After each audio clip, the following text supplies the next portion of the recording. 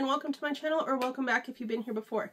My name is Charmaine, and today it's our advent calendar for the month of April. I am so excited for this. If you guys don't know what this is, I saw a TikTok like 2 years ago about a person wrapping up their own books and then making themselves their own advent calendar to read throughout the year. This year I wrapped up 24. They're behind me. I actually had like half of them hidden and I didn't realize that, so I went and found them the other day, and it was exciting because I was like, woohoo, more books, because you know I love books. I did write down what I had wrapped up, but then I lost the list, so I don't know where it is. So I might own these twice. Hopefully they're not like actually in here twice. Last year I did that with one of the Simone St. James books. I can't remember which one it was, but when I opened it I was like, I just bought this.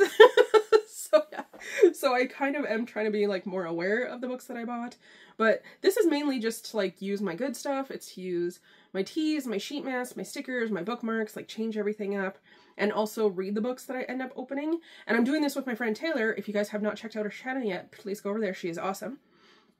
So I open up 2 every month. I think Taylor does as well, because I'm pretty sure that she opened up 24.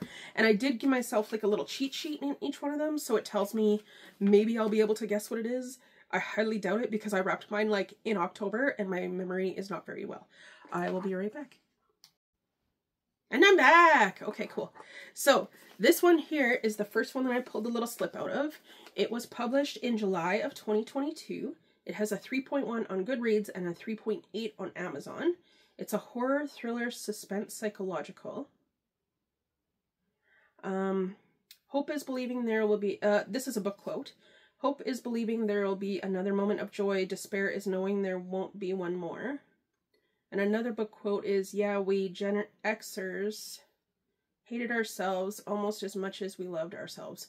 Oh, I think this is Things We Did in the Dark. I think it's called Things We Did in the Dark.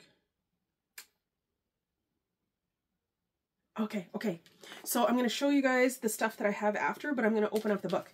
So I always stick a couple of like little treats in here. I like made little envelopes for myself. Like not envelopes, but like little pockets, so that I can tuck little treats and stuff in there. Because like when you're reading a book, you want to use your treats. Like obviously it's self-care time to read your book, and it's self-care time to use your treats. Okay, so if it's not exactly that title, I will tell you guys if it's the book that I was thinking of, because I think maybe it is. I'm not sure.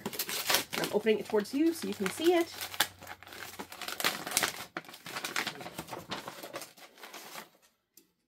Oh no, that is not even close to what I thought it was. Okay, so this is The Pallbearers Club by Paul Tremblay. It says on the back here, the coolest girl you've ever met decided to be your friend, ? Art Barbara was not so cool.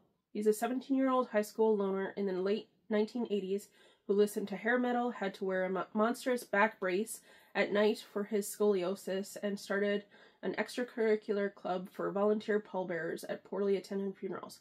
But his new friends through the Pallbearers Club was cool. But his new friend thought the Pallbearers Club was cool. There we go. And she brought along her Polaroid camera to take pictures of the corpses. Okay, that part was weird.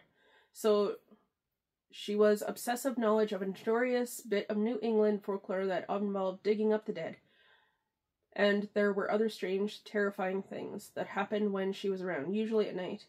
But she was a friend, so it was okay, right? Decades later, Arts decides to try and make sense of it all by writing the Pallbearers Club a memoir. But somehow, his friends got her hands on the manuscript and she has some issues with it, and now she's making some cuts. Seamlessly blurred between the lines of fact and memory, the supernatural and mundane, the Pallbearer Club is immersive, suspenseful portrait and an unforgettable, settling friendship. Is this like a fantasy, or is this like real? I mean, I guess if there's ghosts in it. No. Okay, so he writes fiction. I was like, is this real? But then his name is Paul, not Art. And that's where we know that I'm sick. Okay, so my first treats with this one, I have 2 sheet masks. I actually put 2 sheet masks and an eye mask in every single one of them, because like I have told you guys, I have not been doing well with my skincare. And now that I'm not feeling well, I can really feel it. I'm dry, like everywhere. It hurts. I'm not happy about it. So yeah. So what I got here, first off, is a mermaid face mask. It's citrus scented and it has little scales on it. So that's pretty neat. We'll probably use that one today. Then I have the Playlist Moisturizing and Brightening Sheet Mask. I need all of the moisture, so I'm happy to have that as well. And then I have one of the Do With the Gods eye patches. These are under eye volumizing collagen pads. They are felt on the one side and sticky on the other, so you can actually use them a couple of times. So I will be using those a couple of times. Then I have some tea here, which I will also be using today. So the first one I have is the President's Choice Lemon Thriller. It's this one here. And then the second one I have is English Breakfast by Twinings. This one I will be saving because my mom actually bought us English breakfast in like a little Alice in Wonderland tin, and we've been using that. So because this is in its own package, I can save this one, and those ones are open, so I'll end up using them first. Then I have a bookmark. This one I got from Gigi and Bo. It is her just plain paper original style one. If you guys don't know this, Taylor does have a discount code. It's TAY10, like T-A-Y 10, and you can use that through the Gigi and Bo website or their Etsy. So I will put their website and their Etsy down below as well, because that's how I actually found Gigi and Bo, was through Taylor's videos. So this is Caroline from The Vampire Diaries, and it comes with a little tassel. This is just like the plain paper one. She also had like, you could get laminated, not laminated, tassel, no tassel, that kind of thing. But I really like these. I just haven't gotten a haul from her because with the new website and everything, the shipping prices changed, and it's quite a lot to ship to Canada. Oops, I dropped that on the floor, that's fine. And then I have some book tabs here. These are the pastel kind of rainbow ones. Those are my fave. Rainbow is my fave, as you guys know. And then I have a lot of stickers here. So I grabbed two bigger ones. The first one that I have says, "Books are better than people." I'm trying to hold it so that you guys can see it. Here, maybe like that. "Books are better than people." And then the other one is like a person's head with a library bookshelves in it. And they're wearing glasses. So that's pretty neat. I like those. That I think I'm actually going to add to my book journal, because I've been using, I have like dividers in there to keep the months apart.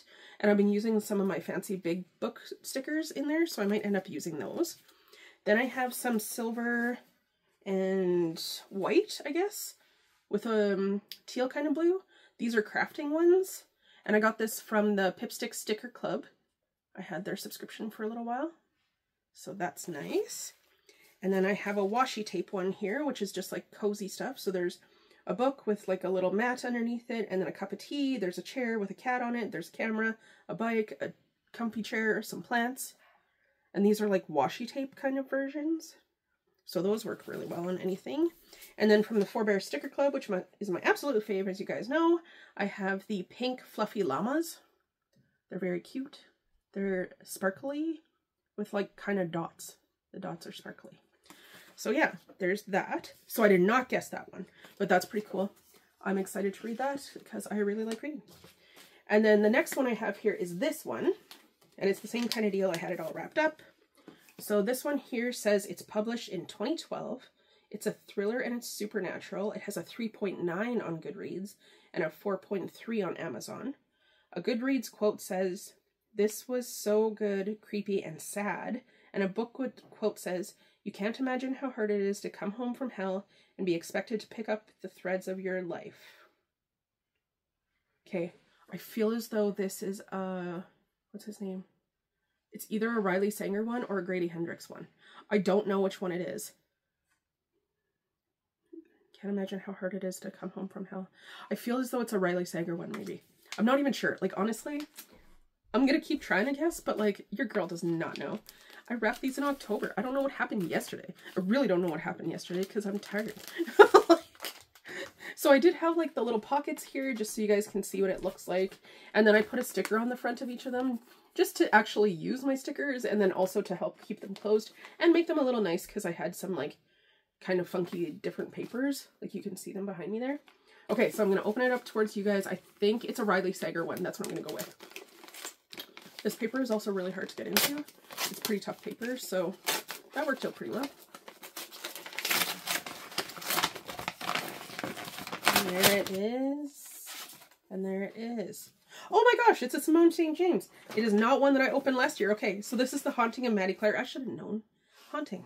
Okay, so a woman of limited means and even less experience must confront the vengeful spirit of the haunting novel from the New York Times bestseller, The Sundown Hotel and Cold Cases. In 1920, Sarah Piper's lonely, threadbare existence changes when her temporary agency sends her to assist an obsessed ghost hunter. Alistair Gillis, rich, handsome, and scarred by World War I, has been summoned to investigate the spirit of 19-year-old Maddie Clare, who is said to haunt the barn where she committed unaliving. Maddie hated men in life, and she will not speak to them in death, but Sarah is unprepared to confront an angry ghost, real or imagined, on her own. She's even less prepared for the arrival of Alcester's associate, rough and unsettled Matthew Ryder, also a veteran of the trenches, whose scars go deeper than Sarah can reach. Soon Sarah is caught in the desperate struggle, for Maddie's ghost is no hoax, she's real, she's angry, and she has powers that defy all reason. Now Sarah and Matthew must discover who Maddie was, where she came from, and what is driving her desire for vengeance before she destroys them all. So it's like a ghost story. So that's pretty cool. Honestly, I have been in a pretty big reading slump lately, so I'm pretty excited to get ones that I think are more like up my alley of trying to read stuff. I don't know what I did. Like in February, I was in a little bit of a reading slump. I read like 6 books and I was like, oh, that's actually not that bad, because by the end of the month I had read 6 books and I was like, that's pretty good. March, I read 3, and like 2 of them I read at the beginning of the month. Other than that, I have not finished a book. I'm not even like starting books. I'm just having like a hard time. I mean, granted, I was sick for like half of March, so maybe that's what it was, now that I'm thinking about it, because I'm sick while I'm talking to you guys. So maybe I'm going to give myself a little bit of grace there, and I'm going to take that back. Whatever, it's fine. Okay, so I'm going to show you the sheet mask that I have here first. Ooh, this one I put an extra one in. Oh, sweet deal, sweet deal. So first I have this gold lip mask. I actually got these from Amazon. It was like a box of 30 of them. They make your lips feel really nice. They kind of give you like a little bit of a plumping kind of thing, but like it makes your lips feel nice. Then I have a multi-serum eye mask. These are rose gold in the packaging. Did they say? I think I got these from Kim, hanging out with Kim. I think I got them from Kim. Then I have a Creme Shop Plump Up Skin animated French dog bow mask. This one I got from Taylor. So thank you, Taylor. And then I have a Strawberry Essence sheet mask. I am going to be using all of these because, like I said, my skin is super dry, so I'm enjoying that already. Then, did I drop something? No. Okay, so I have one tea here. Just one this time? Okay, so I have one tea here. This I actually got from Taylor as well. She gave me a tea advent calendar, and I didn't end up using them all, so I put some of them into my books here. This is the Puka Tulisi Clarity, I think. Look at how pretty the packaging is. Like, and also Puka tea is like super wicked expensive, so thank you for that, Taylor. Then for my bookmark, I have What Are You Reading Right Meow, and it has a little kitty on the front, and it has a tassel with some beads. This I do have to keep away from my cat, because homeboy does like to play with those. He's a pretty chill cat. Like, he just like relaxes most of the time, but when he sees those tassels, he's like, oh, it's on, for like 5 minutes, and then he goes back to sleep. And then again, I have rainbow ones. Oh, look at, okay, so these are the pastel rainbow ones, and these ones are actually like a little bit of a darker version. So rainbow tabs are my favorite. Rainbow's my favorite. You guys know I have rainbows in the background. And then I have some stickers here. So the big sticker that I have is a seashell on some pastel books. That's one of them. And then I have one that says read more books, and it's in pink, which is awesome. And then I have some Forebears Sticker Club. I have flowers. They're kind of pastel-y color as well. They actually go really well with this like book sticker, and I did not plan that out. So yay past me for being awesome and seeing that, because I did not plan that out. I put everything in at separate times. And then this one here is a sticker I got from Temu, I think, and it's flowers and butterflies and like hydrangeas kind of thing. So there's that. So yeah, those are the 2 books that I will be trying to read for the month of April. Again, like I said, I have not been doing very well this year so far. I have read 17 books. So I mean, like, being that it's like April 1st when I'm filming this, that's not that bad. That's pretty good. But I'm trying to keep like better track of my books, and I am trying to read more. We did read Fairy Tale last month, and that was like a really long book to listen to in audio. But I honestly, like, I was reading a book and I'm like super into it. I just cannot convince myself to read. But again, like I said, I'm sick, so that's probably what it is. Okay, so make sure that you go over and check out Taylor's video as well. This time she will be posting on Sunday. She forgot last time, but that's okay because we had like just moved it. But we do these every single first Sunday of the month. just so you guys know what's happening. And if you guys want to join us in this, I did film a video of like how I fold the books and all of that kind of stuff, so you can join us, like add your own fancy stuff, or just grab like a book off your shelf that you should have read, like an older book that you have from your older TBR. Grab it, grab yourself some treats, and then like just enjoy yourself and enjoy your book time and give yourself some self-care and relax, okay? Okay, so please like this video. I moved my thing up there. I gotta move it somewhere. I had to like jimmy rig this whole system. It is a jimmy rigged mess on this side, you guys, but that's fine. That's fine. That's what we're working with now. This is how your girl is. Okay. So my sign up there is like way up there now. So please like this video and subscribe if you haven't already, because I do not remember this stuff at the end. I would just say goodbye to you guys and not say anything. Please check out my description box for other content creators as well. And Taylor's video or channel is always down there. She's like one of my first ones in my description box. I do have a couple of other people in different categories down there as well, if you guys want to check out some different categories and stuff like that. And thank you guys so much for spending a couple of minutes of your day with me today. I really, really appreciate that. And I really, really appreciate you. And I'll see you in my next video. Y'all can tell that I'm like not feeling 100% because my smile is like shaking. Like when I smile, it's like my mouth is like shaking because like I'm so tired and I hurt my neck. And so like I'm just a hot mess. Hot mess. Okay, that's it. Thank you guys so much again for spending a couple minutes of your day with me today. I really, really appreciate that, and I really, really appreciate you, and I'll see you in my next video. Bye!